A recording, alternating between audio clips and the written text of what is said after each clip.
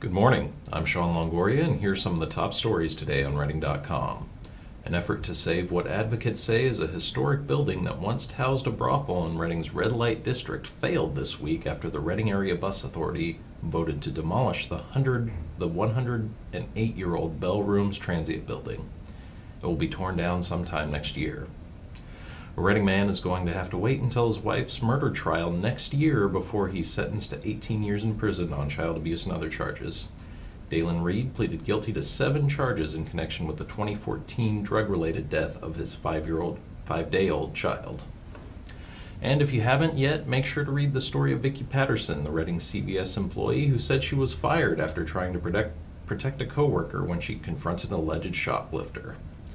Patterson has received an outpouring of support on social media and elsewhere, with even some calling for a boycott on the store. Let's turn to the weather now.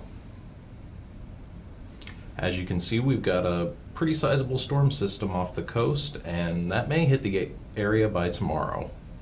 Otherwise, you can expect a slightly warmer, though still plenty cool day for the North State. Reading's high should be in the 60s.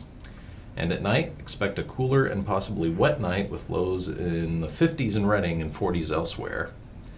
Looking out through the weekend, again warmer today, but it's going to cool down and we should expect wet weather through the weekend.